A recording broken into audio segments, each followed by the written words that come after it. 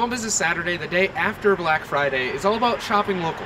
We're here in Goshen to talk with owners and shoppers about what it means for them.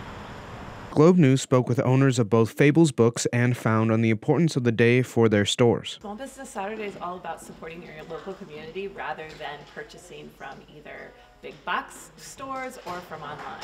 So it's really a day for us to see how supportive our community is, which for us we already knew, being a very relative new business.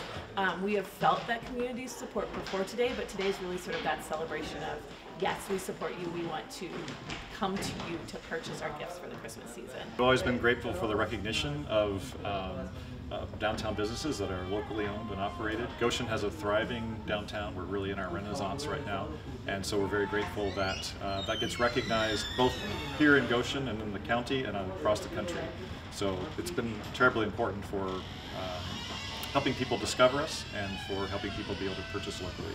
Shoppers expressed how the day allows them to give back to their local community. So I think it's a great way to spend time with family and friends and support kind of our neighbors, especially because they're the ones that usually support our schools and our libraries and all the activities that we have going on the rest of the year. I think it's just a chance to give back and to make sure that I'm shopping within my town and making sure that businesses feel supported.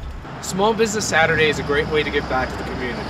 For Globe News, I'm Zachariah Begley.